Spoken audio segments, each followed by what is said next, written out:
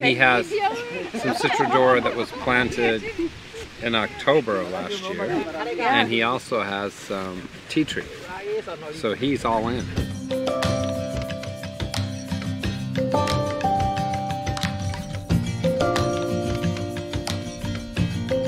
Here we've got some Eucalyptus Citradora grown with a smallholder farmer in Matumbe.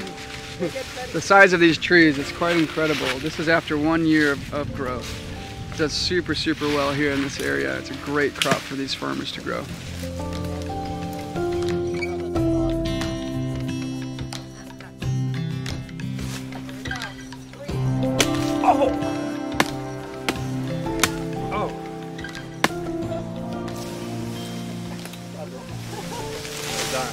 Watch this quick.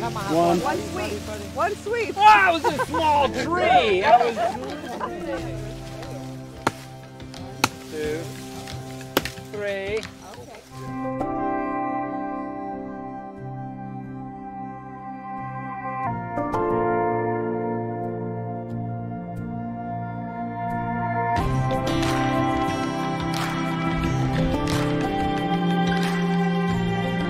I'm here with Ruben, who's a member of a team here in this area that's conducting a monitoring and evaluation study of our farmers.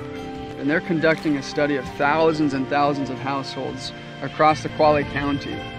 And our hope is to then take the data from our farmers and compare it against that of the larger group. Then on an annual basis, Ruben and his team come in and ask follow-up questions to see this kind of progress out of poverty. And it guides our decisions in our Healing Hands projects, community projects, and also the way that we're operating as a company. How can we improve? What can we do better to really make a positive impact in the lives of these farmers?